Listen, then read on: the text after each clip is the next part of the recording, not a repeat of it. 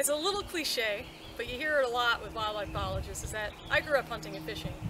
And I grew up in New York, and most people, when they think about New York, they only think of New York City, when really you have the entire state of New York, which is quite beautiful and diverse. And I grew up in the Catskill Mountains, which is 1 million acres of state land. I could walk for days and not see people. It was wonderful. And I remember clearly when I was a child, the instant I realized I needed to become a biologist, and it was a moment of frustration because I was turkey hunting with my father and I had a bird land on me when I was in full camouflage.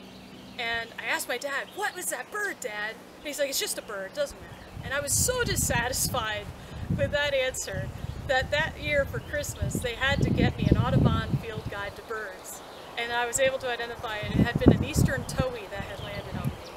And from there it was just a natural curiosity that evolved over time and ended up going to college for it, and I haven't looked back since.